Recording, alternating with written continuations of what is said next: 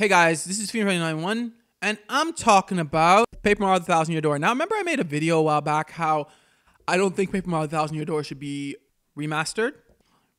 And after hearing that they can't even modify Mario characters anymore like they did in 2000 Year Door, I really think it's time for a remaster, just because I think if they remaster it, then maybe the higher-ups at Nintendo, who are putting all these restrictions on the Paper Mario crew, will lighten up and allow them to make a game like Thousand Year Door again. I don't even say that it has to be the whole RPG style with the sequel to Thousand Year Door. They could even keep the whole maybe puzzle mechanic and whatnot from Origami King, but maybe they could allow them to make original characters, bring back the leveling system, bring back FP, bring back stuff like that.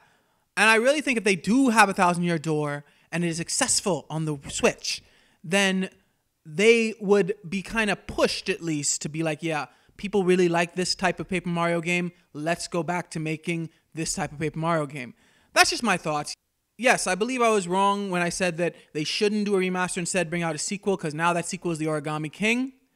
And yeah.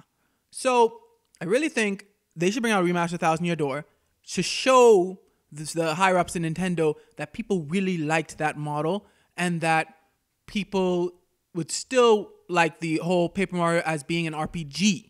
Rather than, I think it's classified now as an action adventure. But what do you guys think? Do you guys think a Thousand Year Door would actually push them to maybe lighten up on some of their restrictions regarding the Paper Mario crew and how they are able to display Mario characters and stuff like that? Let me know in the comments below. Thanks for watching, like, subscribe. May God bless you all.